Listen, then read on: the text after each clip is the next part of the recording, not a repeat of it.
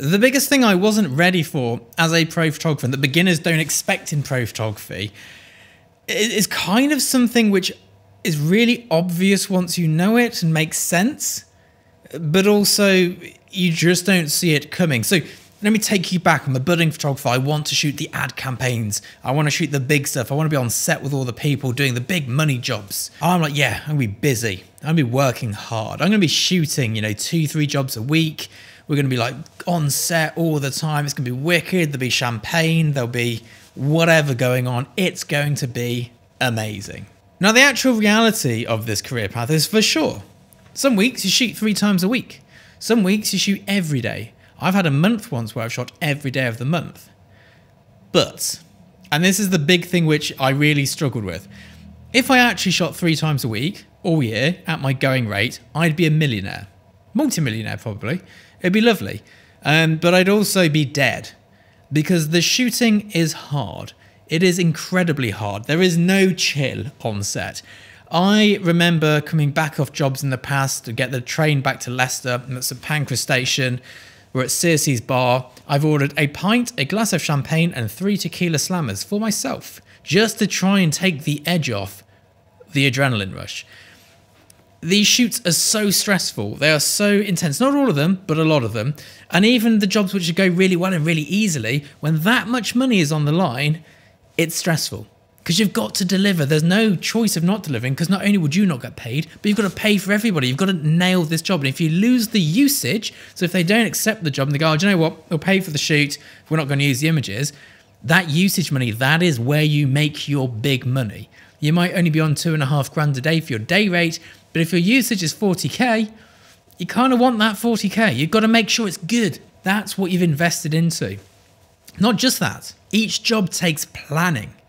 It is now December the 1st. December the 1st. I am planning jobs in mid-January. We've got one shoot we're planning for February because there's so many things that need to align before the shoot date. And I'm involved for a lot of the process. So we've had, for one shoot, for example, 3 meetings already. It's only a one-day shoot. It's only a social campaign. It's small. It's not like pennies, but it's not hundreds of thousands either. We've got another job in February, which is massive. And we've actually had one small meeting and that's it. But I know leading up to it, we're going to be location scouting. We're going to be getting multiple stylists involved. We're going to need to find a huge crew. We're going to have to rent multiple studios in different places. There's going to be a lot going on for it.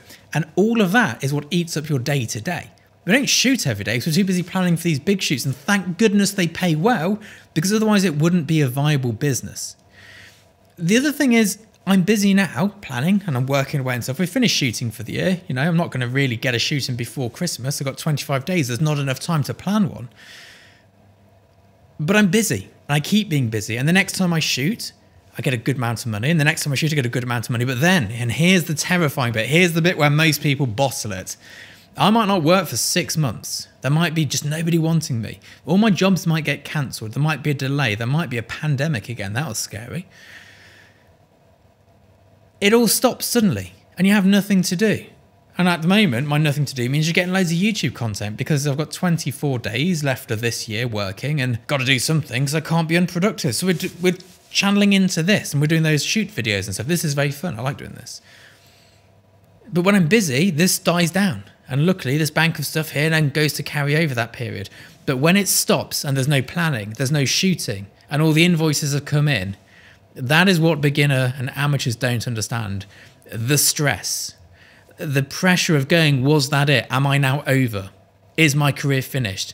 Will I never work again? Is that it? Am I done? You never know when your last shoot will be. So every time you get a quiet patch, you start to think it might be then. Thankfully, I've had many of these quiet patches over the last 15 years, and every time another job has come in.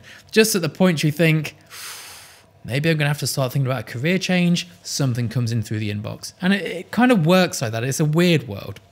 It kind of pushes you to your limits of going, I'm never going to work again, followed by being so busy going, I hope I never have to work again.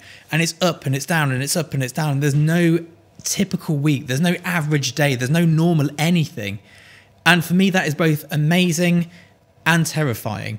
It is what keeps me interested in this career, and this is what makes me want to leave it. But I hope that's of use to you, and I hope it kind of helps you understand what it might be like as a professional photographer. If you want to know more about this, let me know what you'd like to know in the comments below. I always read them. Don't always get a chance to reply, but I do always read them. I appreciate them, and I'll try and make a video on it. I'll see you soon. Bye-bye.